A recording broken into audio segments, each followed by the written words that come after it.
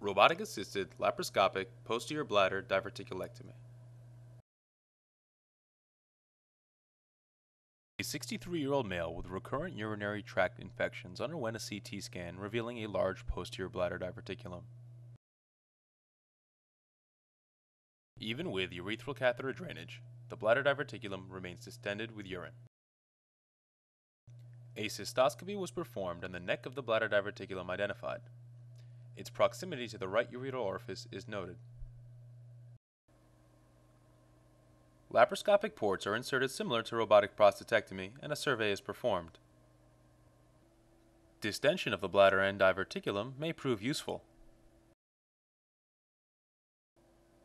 Identification of the bladder diverticulum may be difficult from an intraperitoneal approach.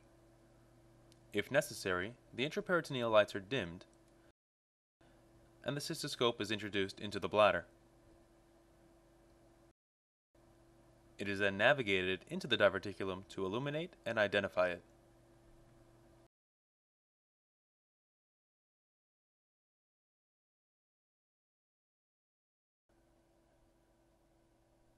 Note the location of the diverticulum identified earlier, and the overlying vas deferens.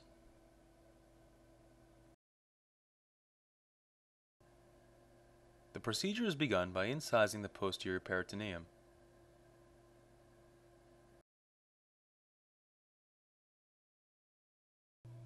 Observation of anatomic landmarks is recommended, including the vas deferens coursing horizontally at the bottom of the screen, and the right medial umbilical ligament seen here.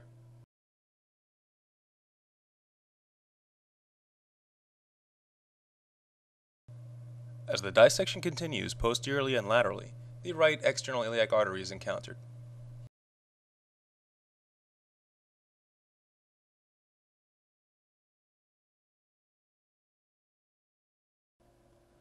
Blunt and sharp dissection, along with judicious use of cautery, is used to clear the perivesical fat from the diverticulum. Small vessels are cauterized and large vessels clipped as necessary during the dissection.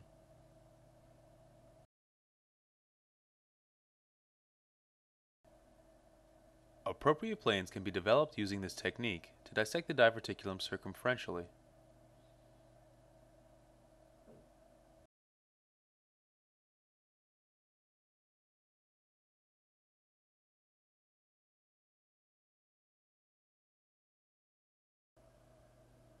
As the dissection proceeds, the assistant ports are used to aid in exposure and provide countertraction for the robotic instruments.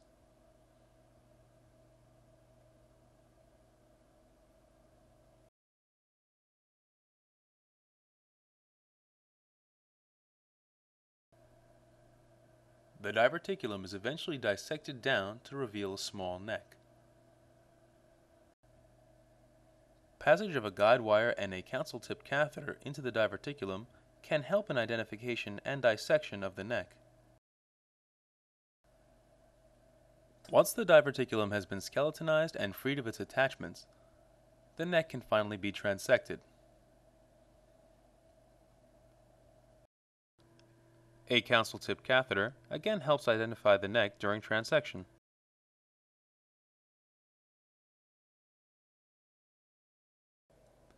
The cystotomy can be seen here.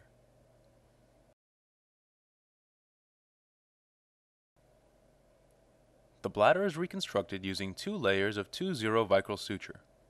The first layer closes the mucosa of the bladder.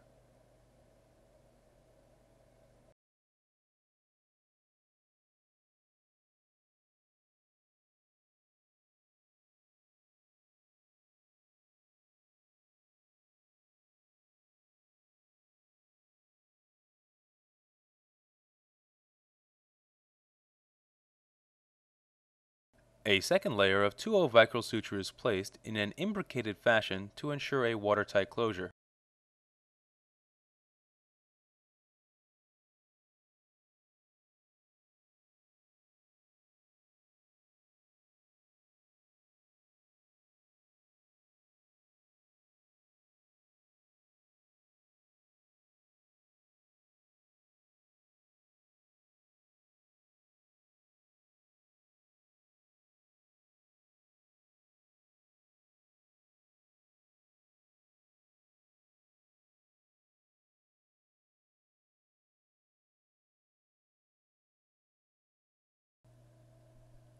Estimated blood loss was minimal.